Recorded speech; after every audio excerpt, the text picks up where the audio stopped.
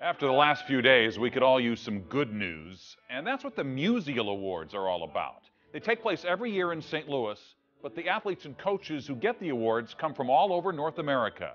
Tonight in our Making a Difference report, we travel to Wisconsin to meet 3 of our award winners. They stopped a basketball game to stand up to bullies. There is one road you'll never find on a map of Kenosha, Wisconsin. Easy Street. Well, it's ordinary people doing the best they can. But ordinary people can sometimes do extraordinary things. Whatever you do, don't reach. Scooter Terrian, Chase Vasquez, and Miles Rodriguez don't consider themselves anything special. I can't hear nothing. But their friendship is. Some even call them the Three Musketeers. I thought you missed. You said the Three Musketeers, I said the Three Stooges. Why you mad? Either way, they usually hold court on the basketball court. Oh! I'm like in the guard position, so I like just having the game in my hands. Oh!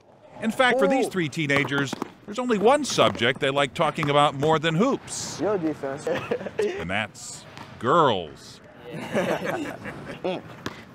And from now on, there will always be one girl that will be the super glue that binds them together.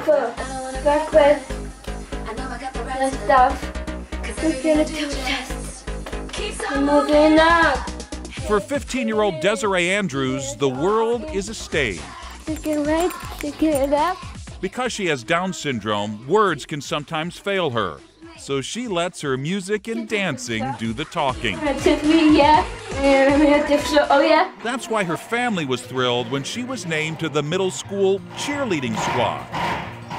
I didn't really have my hopes up that she would get that opportunity, and when she did, I was just like bursting. That was also a big day for 3 of her friends, basketball players who in their own way are Desiree's cheerleaders. Desiree is probably the happiest person I know. She's always smiling every time I see her. And those smiles must be contagious. Some gyms are named after players, others after coaches, but the gym at Lincoln Middle School became known as Dee's house.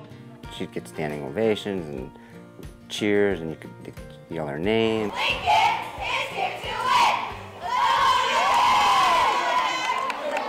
When the boys are playing, they're focused on basketball.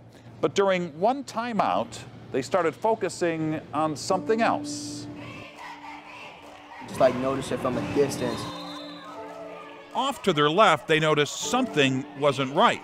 Our coach called timeout, and during our timeout, we noticed that people were bullying Desiree. As Dee was cheerleading, some kids were heckling. We looked at it for a while to make sure like we were like seeing it correctly. Then 3 boys, known better for taking shots, took a stand. They left the coach's huddle and walked over to the other side of the gym. It happened so quickly, it was like they didn't hesitate. It was just like immediate. They were over there and making it clear that that wasn't going to happen anymore. The kids are just looking at us like, what are they doing? Why are they getting off the bench? And then we walked up to them and then we told them to stop doing that, that's not right. And they just shut up. It was merely 3 friends sticking up for another friend.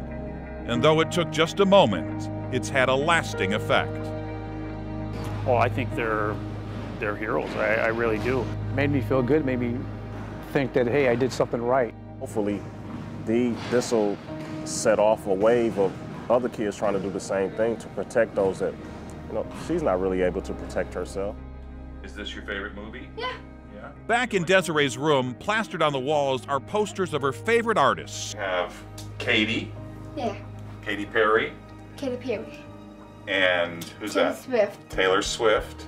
But there's one item she cherishes more than all the others. A gift from the players she calls her boys. She talks about them constantly. They signed a basketball for her, and that's her prized possession. I just wanted to let them know,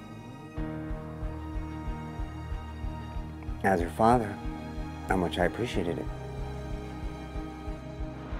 Around here, 3 boys with courage makes a majority. We hope that people will now know that they could take a stand. If it wasn't Desiree, if it was somebody else, we would have still did it because it's not right to get bullied. So the next time you're in Kenosha, don't bother looking for the 3 Musketeers, because their number is now up to 4. She'll never forget it. I know none of us in my family will forget it. We'll remember it forever.